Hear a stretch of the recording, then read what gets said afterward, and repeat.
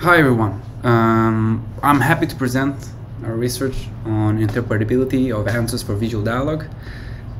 This research is really a result of a great collaboration with Amin Ali from Tel Aviv University and with the supervision of Lior Wolf and Idan Schwartz from Tel Aviv and Technion.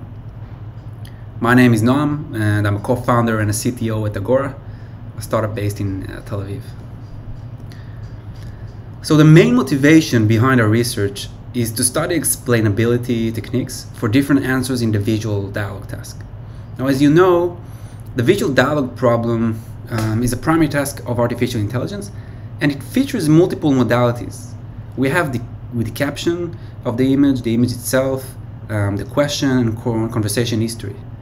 And using these modalities, the task is to find the most correct answer, right? But there are many cases where the question has multiple correct answers, and we would love to understand the cause of why the model rated one answer higher than the others. And this is what we're basically trying to do here. We study techniques to interpret different answers for the same question and derives relevance scores per candidate answer. Now, attention is the mainstream tool for interpretability to visual dialogue models.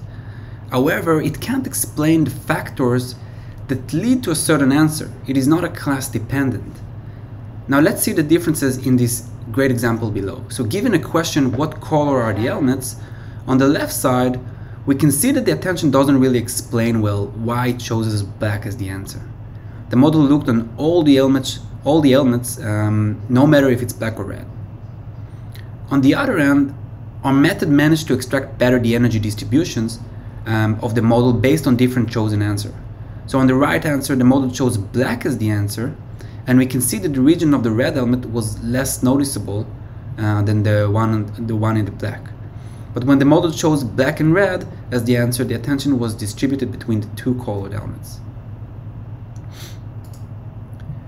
To do this cool thing, we first use LRP. So the LRP is an attribution propagation method, which are justified theoretically by the deep tail decomposition framework. And what LRP does is decompose in a recursive manner the decision made by the network into the contributions of the previous layers all the way to the elements of the network's input.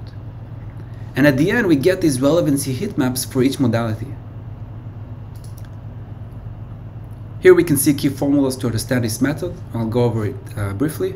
The first formula is the LRP equation, which shows the flow of relevancies between the layers of the network.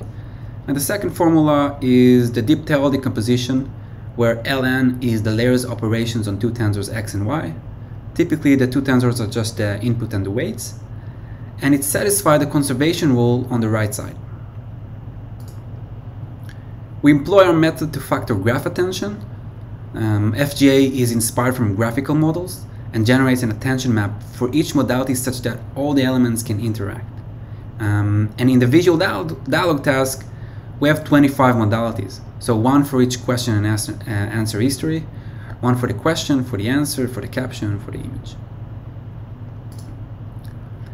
And at last, what we did is combining the LRP method with the FGA model. So the FGA uses the concept of a belief vector. And you can think of it as the aggregation of messages from all pairwise factor dependencies sent to one utility. And with that belief vector, we then have the attendant vector representation of utility I. We take this equation and we use LRP where the left side acts as the role of the weight, and it is the influence of the different modalities. And the right side acts as the input X for LRP, and it is the relevancy for the solution of the task. We also studied how much predictive power each modality has, or how easy to prove an answer's correctness based on a specific modality. So the interdistance is the Earth mover's distance between the top 10 answers' most relevant regions. If the interdistance is low, it means the modality is not a good way to explain the answer, like the question, for example, because the relevance is stable across different answers.